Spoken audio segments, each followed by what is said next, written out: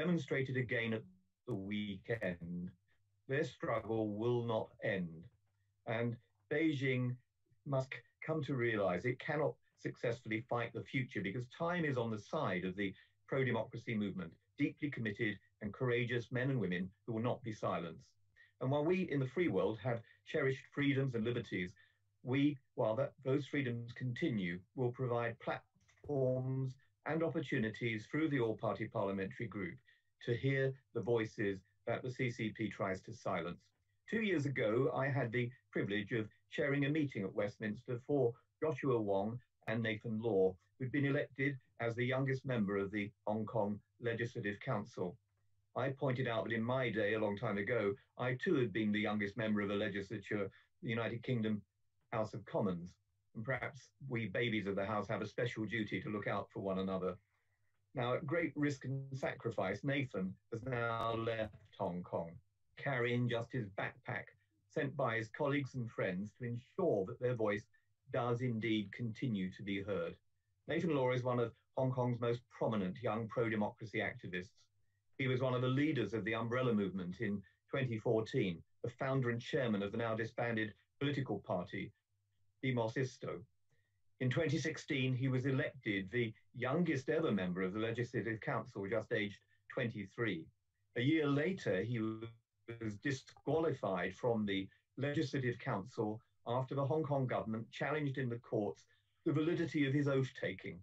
And in August 2017, he was sentenced to 8 months in prison alongside Joshua Wong and Alex Chow, becoming among the first political prisoners in Hong Kong. In 2018, he, along with Joshua and Alex and the Umbrella Movement, they were nominated by members of the US Congress for the Nobel Peace Prize. On the 2nd of July, he announced that he'd left Hong Kong after the imposition of the new national security law. This webinar will investigate how the United Kingdom government can support Nathan Law and his friends and colleagues and effectively oppose the constraints that have resulted in his escape of Hong Kong, as well as many others. So just as we start, and reiterating what Chris has said to you already, let me give you some ground rules. Laura Croyston will be your key point of contact for the webinar, should you have any issues or any questions. I think you've got Laura's email address, but her telephone number is 07505 038602. All participants and guests are encouraged to use your video function. All guests will be muted as they enter the conference call. The webinar will be recorded by the All-Party Parliamentary Group and used subsequently. Participants who want to ask questions should do so via the chat function rather than verbally, and the Secretariat will then collate them for the Q&A discussion, which I'll moderate. If my broadband connection from Lancashire fails me, one of the Secretariat will continue the meeting.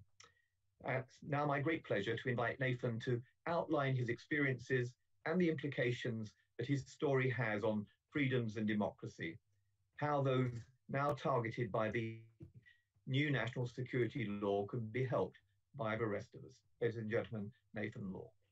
Thanks so much, David. It's my great pleasure to be able to meet you several years ago, and for now, you've been a very vocal voice for Hong Kong and Hong Kong's democratic movement. So I really appreciate that. And thank you for the other members who have joined this meeting. And I think this is very important because we are encountering a historical moment for Hong Kong, which we actually witnessed the utter collapse of one country, two systems under the national security law. And the story of Hong Kong, the democratic movement of Hong Kong started 30 years ago when the negotiation of Hong Kong handover started. British government had a negotiation with Chinese government about how Hong Kong should be governed after 1997, which Hong Kong was handed back to China by the British government. And by then, both parties established some ground. And the two most fundamental pillars of one country, two system is first, Hong Kong people ruling Hong Kong, which means that we will eventually have democracy. And the other is high degree of autonomy, which we could preserve our way of life and we can have our so-called capitalist life under the socialist ruling. So basically, it is a protocol that keeps Hong Kong unchanged after 1997, even though the sovereignty had changed. So under the one country, two system, Hong Kong people shall enjoy freedom, autonomy, and eventually democracy. So after 23 years of implementation, we've seen a lot of protests and a lot of challenges towards one country, two system. But mostly those challenges are for the democracy and for freedom. But this one, the particular national security law, it basically is the last nail of the coffin of one country, two system, because it has completely demolished the autonomy of Hong Kong. Beijing could now have a secret agency in Hong Kong, which they send those high officials in the Guangdong and southern China area to override the authority of Hong Kong government. So for now, the national security law's direct impact is, we are now losing one country, two system, and it comes to an end. So for me, I've been very active for the past 6 years in Hong Kong's democratic movement. In 2014, I was a student leader. We were just fighting for universal suffrage. And of course, it failed. The umbrella movement did not achieve concrete change in terms of political reform in Hong Kong, but it actually triggered a lot of political awakening for the younger generation. And also that was the first time Hong Kong had the civil disobedience movement, which caught the attention of the world. In 2016, I was elected as the youngest member in the LegCo, as David just illustrated. And in 2017, I was degraded from a member of parliament to a prisoner in just a month. So it was quite encountering for me. And it also signaled the deterioration of Hong Kong's politics. Because in before, we thought that, democratic camp could also chair the government once democracy is realized. So that for the first decade of the one country, two system, the democratic camp still could have a healthy dialogue with the government. And the government did not dare to really push really hardline policies to the democratic camp, because the Democrats in the LegCo could one day be the leader of the city. That's what they thought. That's what they thought, that Hong Kong could have democracy in some times in the future. But recently, as Beijing has determined not to give Hong Kong democracy, so we could see that political situation in Hong Kong deteriorated really rapidly. In 2014, we've got the umbrella movement. In 2016, we've got very young and talented and figureheads from the movement to go into the council. And 2017, some of them are being disqualified, and some of them are being barred from running for election. And for me, I was jailed for my participation in the peaceful demonstration in 2014, which also triggered a lot of international criticism. So I was a lively example of how Hong Kong's politics deteriorated. And up until now, I once again became the spotlight of the media because I decided to leave Hong Kong. And this is a painful decision because it means that I have to leave behind all my connections, my families, my friends, and I could be named as traitors, secessions, and whatsoever that the Communist Party would fabricate or cook up for me. But my position is very simple. Under the national security law, the international advocacy work that we used to do would no longer be able to do on the ground in Hong Kong, which means that if I were in Hong Kong and conduct this webinar with all of the members and the media here, I could be indicted by the national security law because I was possibly spreading hatred towards central government or encouraging sanctions to the central government whatsoever. They could always find a way to really prosecute people under such a thickly written national security law. So for me, I need to preserve a voice on the international level, and a public figure with international profile is suitable to fill this role. So for me, I had to leave in order to preserve a voice to tell the truth on the international level. And that was my decision. So I, once again, had a massive change in my state of mind, state of status. I was running for the Legislative Council election for September before I left. I was popular. I was, I had a really high margin of winning it. If Beijing does not bar me from running. I will be sitting in the chamber in September. But I decided to do it because I think this is more than my personal interest. It's more than my personal consideration. I have a greater cause to preserve and a greater cause to pursue. And I have made my choice that I need to leave Hong Kong in order to preserve a very precious voice on the international level. So here I am in London and having this dialogue with David and all of you. Thank you so much. Thank you very much, Nathan, for setting us on such a good course for the discussion that will now follow. Some of my parliamentary colleagues who may be called away to other business, I know I will certainly bring them in very quickly into the discussion. If I may, I'd like to just start off by asking you about a decision that's been made by the British government and that will be enacted in both houses. The debate in the House of Lords will be the week after next on the so-called Magnitsky sanctions, some of which will be targeted at Communist Party officials in China who have been targeting, for instance, the Uyghurs in Xinjiang, but some might also be imposed on people in Hong Kong who have been responsible for some of the brutality, but also the destruction of two systems, one country. How do you think Beijing will react, Nathan, as a consequence of this? I see that yesterday it was reported that a number of United States senators and congressmen and Ambassador Brownback, who has been promoting freedom of religion or belief in China, that they have all now been put on another list, a list that's been created by the CCP. And no doubt that even as we're speaking, looking at people in the United Kingdom to add to that number. How do you think Beijing will respond, though, in not just in terms of gestures and lists, but will they take any notice, do you think, of things like these Magnitsky sanctions that are being imposed by the British Parliament? Well, of course, I think Beijing will react angrily because, well, it's their foreign policy under Xi Jinping. It's so different from the ones by Deng Xiaoping, which really stressed on laying low and being humble into the international stage and try not to ignite any controversy or any conflicts. But now, the foreign policy under Xi Jinping has been really aggressive and trying to compete the world leaders and becoming more dominant in the region.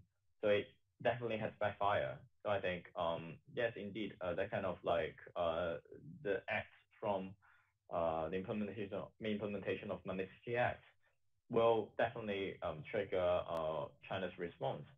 But for me, I don't think that is something that will stop us or stop the Western democracy from doing so, because that is the core of the problem is Beijing has been circumventing all the international monitoring and refused to reveal its commitment in democracy and human rights.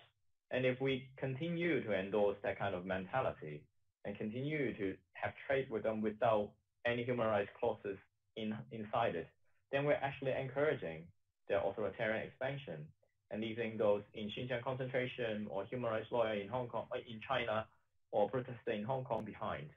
I don't think that is the right gesture from the Western democracy, especially a leading country, leading country like UK. So I think it is important that for us, we have to make the Magnitsky Act effective, targeting not only like officials in Xinjiang, but also in Hong Kong. Carrie Lam could be a target.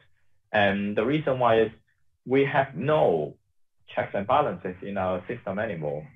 There is nothing that could hold the Chinese government and Hong Kong government accountable in our system. We've seen so many cases of police brutality, but none of them are in any forms of investigation. We've seen Carrie Lam's popular rating has been really extremely bad. It's like minus 40, 30, but she could still be on her seat and conduct all the political mission from Xi Jinping. And that is not fair to Hong Kong people, and that's not the right way to conduct policy and politics. So I think, yes, indeed, the UK has a certain responsibility, or if they could come into it, then definitely that would be a good news for the Western world.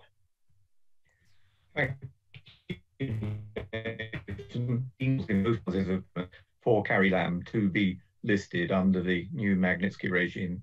I'm going to turn now to my colleague Fiona Bruce, Member of Parliament, who's the MP for Congleton, but is also the chair of the Conservative Party's Human Rights Commission. And after that, I'll go to Lord Chinquin, and on my list following that is the founder of Hong Kong Watch, Benedict Rogers, and after that from IPAC, Luke de Pulford. So kicking off, over to you, Fiona Bruce, please. Thank you very much. And Nathan, thank you for talking with us today. Good to see you. You've bravely left Hong Kong to be a voice internationally. It's early days yet, but how do you see that working out? And secondly, of course, many of your activist colleagues remain in Hong Kong. How do you see their future now under these new laws?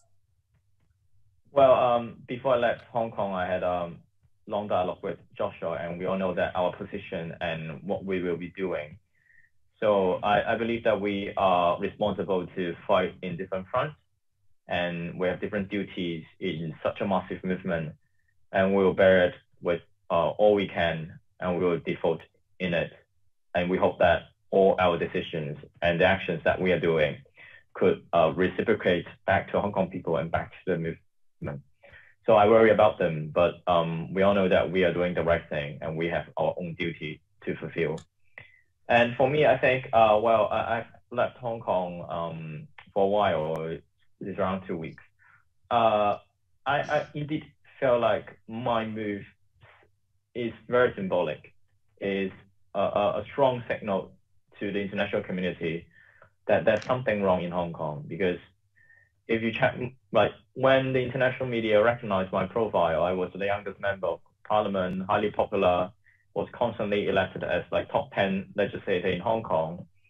I had possibly a really good future as a politician in a democratic world if I continue to do so. But why such a profile figure would leave Hong Kong? And that brings questions and curiosity.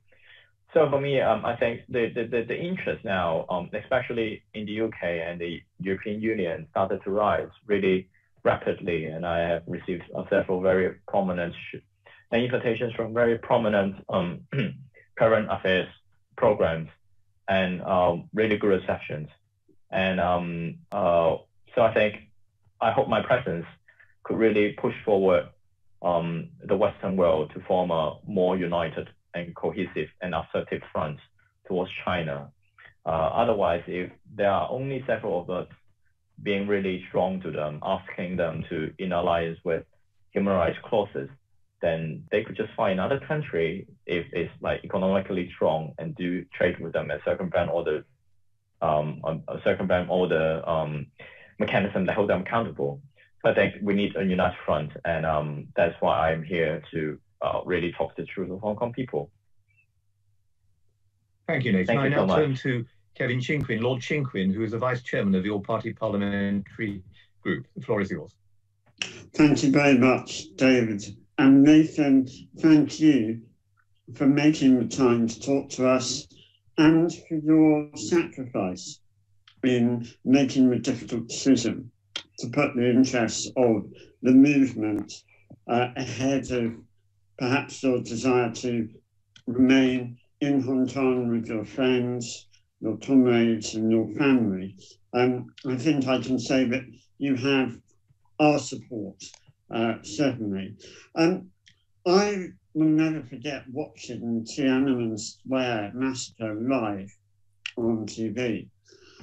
And I was wondering what more you would like to see the UK government do in addition to what it has announced for those who have passports and BNO status.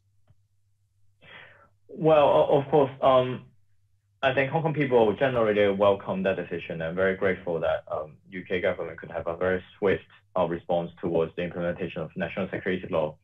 And I was actually very surprised when I learned that majority of UK citizens support that decision, thinking that UK government has an obligation to do it. I read it from a pool data. And I really do think that what happened in Hong Kong for the past year really reshaped how the ordinary people look at China and look at UK to become more responsible or bearing more responsibility in terms of leading democracy and liberal values. So I do really appreciate that.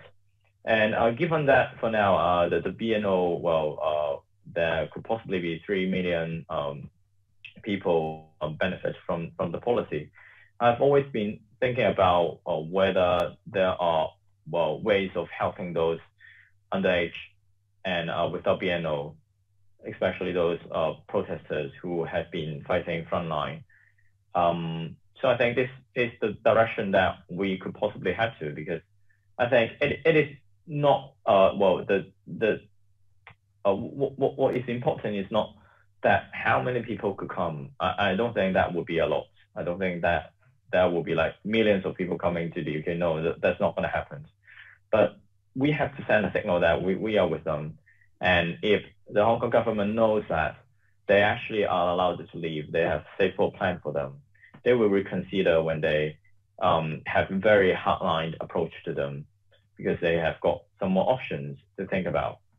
So for me, yes, indeed, we really welcome and appreciate the measures, and we could still explore and look into more development on that in order to send a stronger signal.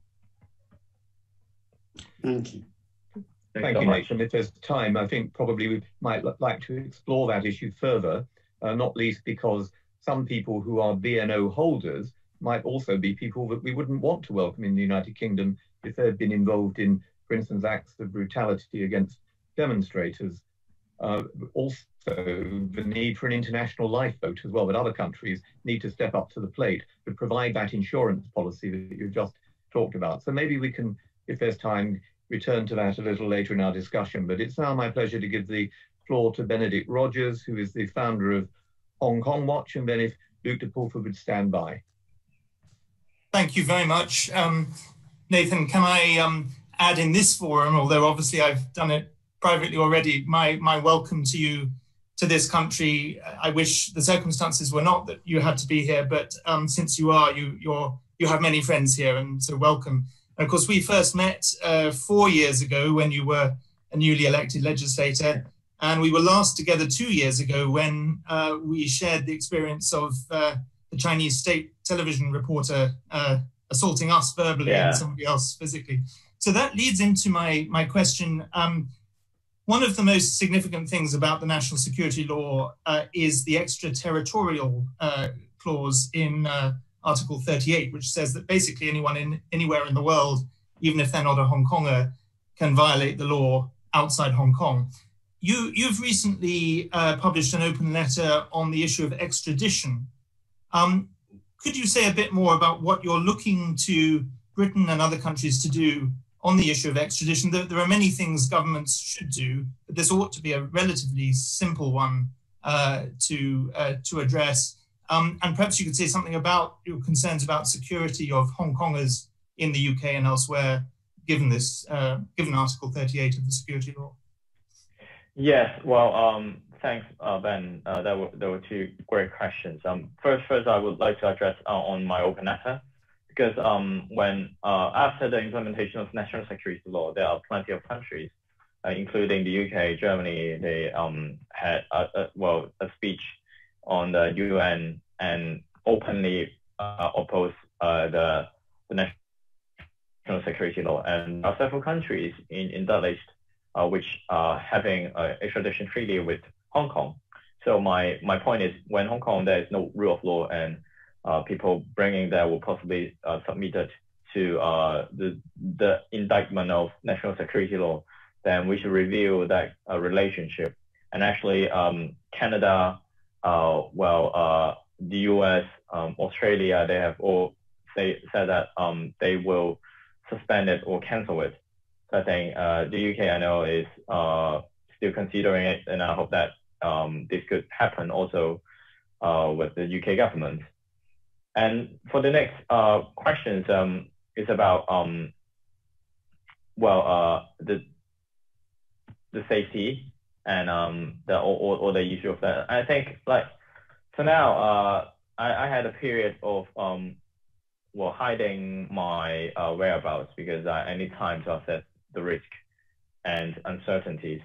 And because I had actually received a lot of threatening messages last year when I arrived Yale and start my further studies there. There were a lot of threatening messages, and I had to seek help from the local authority in order to have personal protection. So I was assessing whether the same will happen again in London. Luckily, I think that the similar situation has not happened, and I feel relatively safe here. So yeah, that's the reason why I think I could really review my whereabouts and conduct these meetings. I think these are very valuable experience that I could interact with politicians and political think tanks or organizations around the world. Thank you, Nathan. I was very struck recently. The All-Party Parliamentary Group has been holding an investigation, an inquiry. We've had over 1,000 pieces of evidence submitted from people in Hong Kong about the use of police brutality against humanitarian aid workers, nurses, doctors, first aiders. Some of it is truly shocking, but one young doctor in evidence to us just a couple of weeks ago said, with the passing of a national security law, he said, even talking to you now, I could be thrown into prison. He said they could come crashing through that door, I would be taken away and I would disappear and never be seen again. So I don't think it's any exaggeration for anyone to talk about the fearful consequences of even engaging in what we take for granted in free speech of this kind. Now, I would like to add on to it. Yeah. I'm sorry, David. I would like to add on to it, to your answer, because I just realized that, I hadn't answered it from Ben. I think that is scary. Basically the law covers foreigners and their actions outside Hong Kong. So if you are academic or press that you had conducted, like for example, reports on Xinjiang concentration camp or like the organ harvesting in China, or even the demolition of underground church in China, this could be the evidence of national security law that could indict you. So actually the chilling effect and right terror actually spread to the local international media. For example, New York Times has already moved some of their crews in Hong Kong to Seoul, and they're planning to have a branch in Taiwan. And also, numerous academics are thinking about whether they should continue some of the so-called could be sensitive research that could cross the line of the national security law. And also Facebook and Twitter, their Hong Kong branch are elaborating the risk of being indicted and thinking about, possibly leaving Hong Kong. So these discussions and implicate really serious consequences on Hong Kong. And I think, politicians or reporters or foreigners, any kind, who have been doing some so-called sensitive research on Hong Kong or covering it should be well aware of the law and be aware when you are trying to get into Hong Kong. I'm sure during the session with colleagues from the media later on, they'll want to explore further with you some of the implications, the breaches of Article 19 of the Universal Declaration of Human Rights and taking away freedom of media, freedom of expression and thought. But also, anyone participating even in a call like this could be indicted under the national security law. We've been given advice about even the activities of this all-party parliamentary group. And that really does open up a whole new world, which again, I think people will want to explore in some detail. Now, an international alliance of legislators has been created. The person who's mainly been behind that is going to ask the next question from IPAC, that's Luke de Pulford. And after that, I'll call John Mullen from the Daily Telegraph. Luke. Thank you, Lord Alton, and thanks, Nathan, for doing this call. Look, I was going to ask a question about what international movements could try to do and whether or not you thought it would stood any prospect at all of changing Beijing's mind. But I'm going to ask you about something else, and maybe you can address the other point later. I have been, as I know you have been, inundated with messages from Hong Kong people all over the world who are scared. And now that you are in a position of, I think, speaking much more freely on their behalf, what is it that you would like to say to them, those people who are feeling very fearful about what they can say, people who fear that they may be under the extraterritorial extent of the national security law and might be subject to criminal proceedings? Well, thanks for your question, Luke. I think for now, for the international community, we have to aware that the Hong Kong issue is receiving such a strong bipartisan support and cross spectrum, cross political view, and it is the case in the US, it is the case in the UK, and I hope that I can expand that consensus to more countries, and very specifically, for example, Germany. This is an important country in European Union, and we need them to be on board, that we could be more assertive to China, and we need to hold them accountable, especially on human rights issue. And for the people on the ground, I think it's important for us to understand that the national security law comes with some consequences, bad consequences for China. You can see UK banning Huawei is among one of them, and there has been a lot of policies by, for example, Canada, Australia, some countries that we felt like, oh, they had good relationship with China, but they also come up with some more assertive policy in place. So I think that national security law actually implement with consequences. And for us, we should not see it as a massive restriction that would kill us all. I don't think so. It does not apply to such a massive scale that like tens of thousands of people are indicted. I don't think that would happen. But they wanted to promote a politics of fear, white terror, that it leads to people conducting unnecessary self-censorship. And I think for me and for the international community, we should not self-censor ourselves before they really hand a sword on your head. We should, test what again and again, and some of the foregrounds that we have to defend, we defend. So I think this is important, that we have different strategy, and as the motto of the movement, Be Water, that we have to adopt the new norm, but it doesn't mean that we will self-censor to an extreme degree. So I think for Hong Kong people and for the international front, we will continue to do what we can, and also we will continue our work no matter what, maybe in a more subtle or creative way whatsoever, but that movement is still alive, and we're still working on our with our own capacity. Thank you, Nathan. We're going to turn now to John Mullin from the Daily Telegraph, and after that, we'll hear from Jonathan Miller from ITN. Thanks very much, Lord Dalton. Hello, Nathan. Nice to speak to you. I wonder if you could tell us why you've chosen London as your base, and in particular, are you satisfied Britain is showing a robust enough response? Is that one of the reasons why you've come here? Well, I think the world is in a lockdown, so I've got limited choice.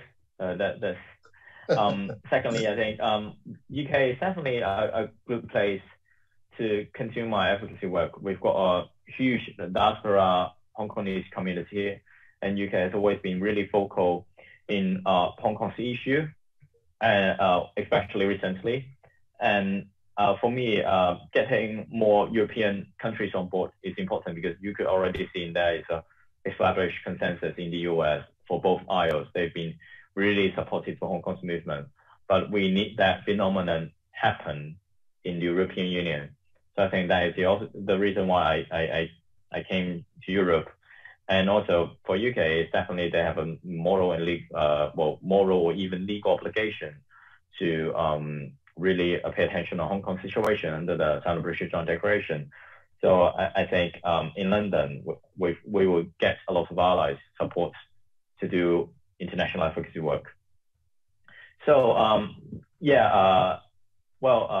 for me, it's also not only about like my future, because it is not determined yet. There will be a lot of uncertainties, but for now, I would love to really be connected with more and more political organization and to really spread the message among the crowd. Thanks again, Nathan. Now we turn to Jonathan Miller from ITN. Hi there, Nathan. Thank you again for being here for us to speak to us tonight. I'm calling in from Bangkok, and I've been following what has been happening in Hong Kong very closely over the months. I'm interested to know how, if Beijing has effectively ended the protests with this new national security law, and if it now disqualifies pan-democratic candidates before September's elections, and indeed if foreign and local journalists risk crossing a red line when they report on what is going on, public anger will just grow. And if there's no way for Hong Kongers to vent that anger now, as they had been until now on the streets, where do you think that anger could go? Because I've heard whispers of the word resistance. Yeah, if you look at the first day of the implementation, 1st of July, there were more than 100,000 people marching down to the street. And we've just had a primary election for Democratic Camp, more than 610,000 people coming out to vote. So these are extraordinary numbers that we could take reference from, because Beijing's plan was they wanted to, basically kill Hong Kong's protests by implementing national security law. They thought that once it was enacted, people won't protest. And that's the reason why they have to hurry and rush and to publish it on 30th of June, even though they didn't really have an English draft of that. In Hong Kong, it's so peculiar that we have a law without English translation, because we take the English version as the authority version, which when there's divergency, we take reference from the English one. That is the correct one. But the implementation of the national security law on the day, there wasn't even an English version of that. So you could see how hasty and how rushed the whole procedure was. And it shows that Beijing wanted to really squash the protest before 1st of July. It was the handover of Hong Kong. It was the fate of Hong Kong. They wanted Hong Kong to be quiet, especially for Xi Jinping. But the reality is it triggered much more anger, even amid pandemic, even amid COVID. The people still come out, people still protest. So I think for me, resistance movement is still there. People would vent their anger through like voting, through going down to the streets, and all sorts of actions. And we've already seen some of the participants adjust their actions creatively in order to circumvent the national security law. For example, we had a tradition of like sticking land on wall, which means that we've got a wall full of stickers and people write their demands on it. But for now, there are still these wall of stickers, but there are no demands. But their appearance look exactly the same. It's just, the owners of the shop or owners of the land wall, do it because the government cannot prosecute them with blank paper. That is the reason behind. So I think, indeed, we are having a lot of resistance actions now. And I think people will adapt the new norm and trying to continue to test the government. Thank you for that, Nathan. On Friday of this week, the House of Lords International Relations and Defence Select Committee is taking evidence from the World Health Organization. Now, you will have followed the controversy from Wuhan through COVID-19 and all the issues that we've been facing. And first of all, the silence that was imposed on young doctors who tried to whistleblow and tell the truth about what was happening in Wuhan. Before that evidence taking, session takes place on Friday. What would you be saying to people in organizations like the WHO and indeed other United Nations agencies and indeed the countries in Africa and Asia who have been taking out vast sums of money, indebtedness as part of the Belt and Road Initiative in their countries? What would you be saying to them about how they should be treating this seduction that is so readily on offer now from Beijing? Well, we all know that Beijing's diplomatic strategy, they have been really getting a lot of alliance in Africa and some more developing countries, and that is their official strategy since the 60s. So they've planned for long, and they're trying to manipulate these organizations by having these so-called satellite countries or satellite folks. This is such a tragedy for me because, such meaningful and important superstructural organizations are being manipulated by countries like this. Is definitely a loss to the world and to a lot of professionals who have committed their lives into building these organizations. So I think, indeed, we need to have a revision. We need to re-establish the legitimacy of these international organization, but not by just appealing to the public saying that they're all fine, but by really look into the current mechanism and stop them to be manipulated by countries like China or being inclined to their position and to have a complete reform of them. And with an organization like the WHO, which has excluded Taiwan, for instance, from membership of the WHO at the bidding of China, and yet Taiwan has had such an interesting story to tell in terms of the way that it's dealt with COVID, just literally a handful of deaths in a population of 23 million people, without any of the authoritarianism of Beijing having to be. Taiwan is much people's minds. There was a question in Parliament yesterday about Taiwan and independence. Do you think people of Taiwan need to consider their result of what's been happening in Hong Kong? Well, I think, the story of Taiwan, especially in the combat towards COVID, is really interesting. Or I could say that they are the most effective democratic government around the world in terms of combating COVID-19. So I think that exclusion of Taiwan in WHO really signals that there are these politics manipulated by China is actually influencing the exercise of professionalism really badly. So I think this is one thing that we really indeed have to review. And for the Taiwanese people, I think what happened in Hong Kong really invigorates the sense of them to get independent, to get rid of China, because they could see that one country, two system in Hong Kong is not working, and they wanted to preserve their life. They don't want to be like Hong Kong, which we're losing our freedom of expression. We don't have democracy. We're losing our individual freedom.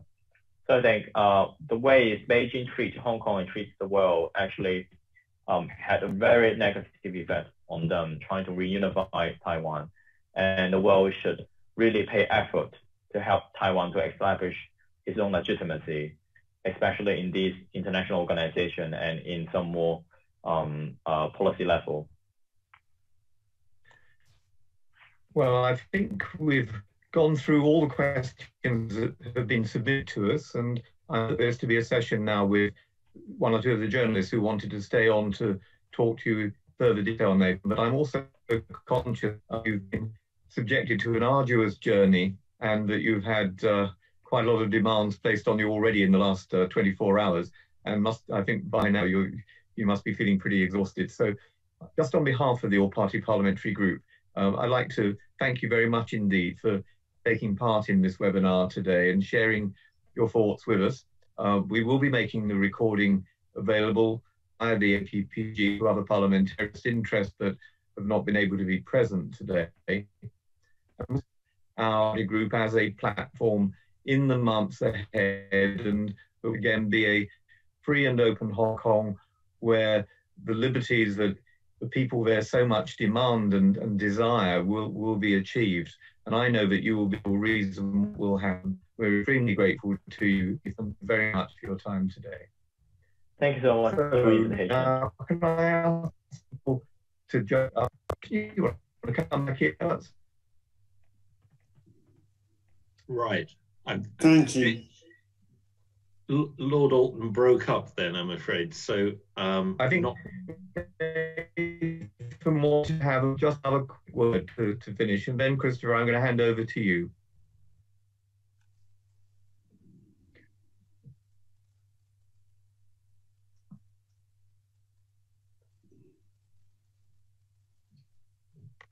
I have done, but it's. Can you hear me now? No. No. Yes.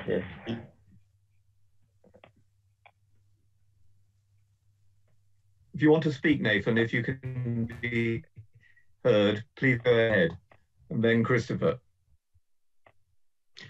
Nathan, I think Lord Alton's inviting you to make any closing remarks before the parliamentary representatives leave, and then we can stay and answer any additional press. Sorry about that. Yeah, the international connection is a bit unstable, so sometimes I miss some of the words.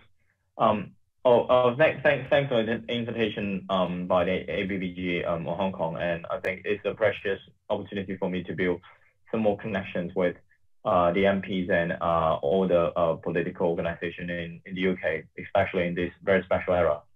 So for me, I will continue to be serving your interest if you are interested in knowing more about Hong Kong. And I hope that we could form a better alliance in terms of holding China accountable and becoming, the leading force of democracy.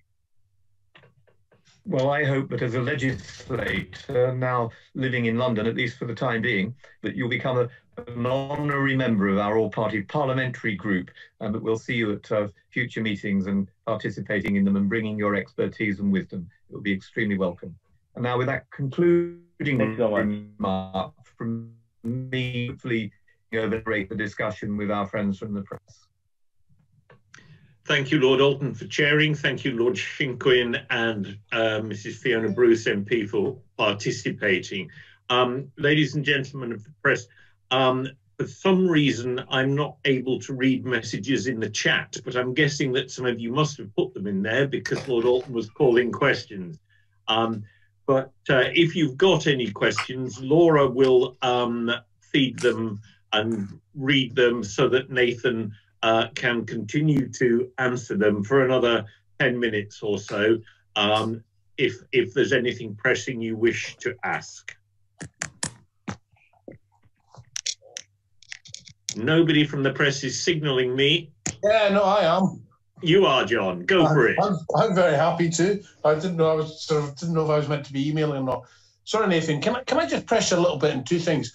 Just on the London question and on whether the British government is stepping up to the mark as you would like them to, particularly with their offer of residency. And the other thing I would just be very keen in knowing a little bit about is, away from the your time campaigning and so on, how are you spending your time in London?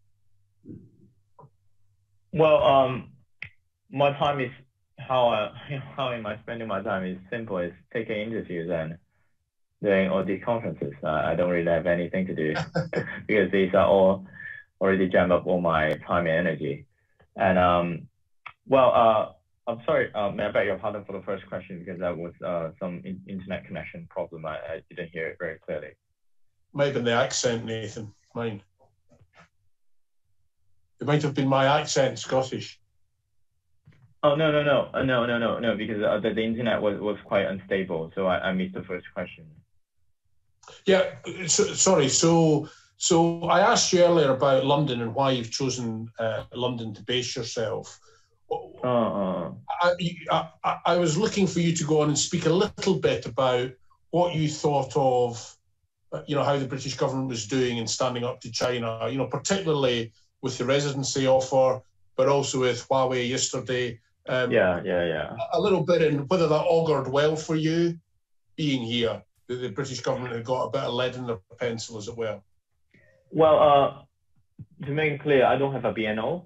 I am not benefit by the current policy by the UK government, so that is not the reason why I'm here. And secondly, I think, as I've mentioned, for me, it's important that we seek more allies internationally, including UK and the other countries in European Union and Europe as a whole. So for me, we have witnessed some more assertive stance from the UK government, which we really appreciate that. And I hope that this kind of like tradition or this kind of like change of trajectory of shifting attitudes towards China could continue and could be expanded to the whole Europe. So for me, we've got Hong Kong and London. We've got a long tradition of interaction, including political or cultural, and we've got a large community here. We've got Hong Kong Watch as a very prominent human rights activist group to help Hong Kong. We've got MPs and politicians like Lord Elton. They've been really helpful for the cause. So it's definitely beneficial for me to stay in London and keep in touch with them and to speak up for Hong Kong people. Thank you, Nathan. We've had a question in from Patrick Winter, which is also asked by Catherine Philp. Could you say a bit more about the need for young protesters to be given BNO or some other sort of status, those who are too young to qualify? And in asking that question on their behalf, I believe, and Ben Rogers may be able to say more about this, that Priti Patel made a comment in a select committee appearance earlier today, and getting sage nudges from Ben to the extent that he was going to look into that problem of the 18 to 22-year-olds who were in fact too young to have qualified for BNO status. So Nathan, if you could say a bit more about the people on the street, the frontliners, as I believe they're called, and what the British government could do to help them, bearing in mind you've already told us that there's very little prospect of 3 million people upping and leaving Hong Kong. And even if they wanted to, I can't believe that China would ever allow them to do it. The loss of faith would be unthinkable to the Communist Party. Yeah, well, first of all, I think this is a very important question because as we all know, BNO could be granted to the people born before 1997. So anyone at the age under 23 would not be able to have it. So I think it is important that we also extend that treatment to them in order to really showcase that the reason why there's an arrangement is because of the protest, it's because of the crisis, it's because of the actions by the government which violate humanitarian values. So I think extending that treatment is important. And also there are comments of introducing background search, and I also agree that, like for example, those police who committed into human rights violations should not be allowed to do it because we have that policy with a purpose. That purpose is to provide humanitarian assistance, and we are not going to give it to those who commit into humanitarian crisis. So I think this is also important.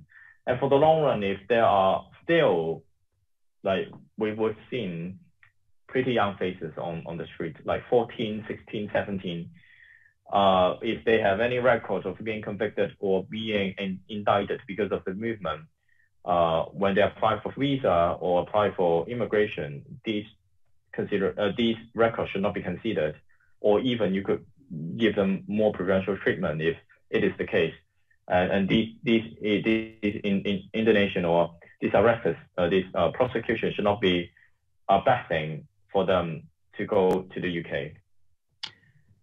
Thank you for that, Nathan. I think it is worth just repeating what was said earlier about Section 38 of the new National Security Law, which is that everybody who is on this call, as things stand today, would be liable for extradition to Hong Kong and from there to China and face trial. And if convicted, as 98.5% of people who are tried in China are, then you could face life imprisonment. And I just leave you to think the chill thoughts about what was intended by that legislation. We have a question from William James, who I think is Sky. Nathan, could you comment on the moves by the US administration to remove Hong Kong's special status? Well, I think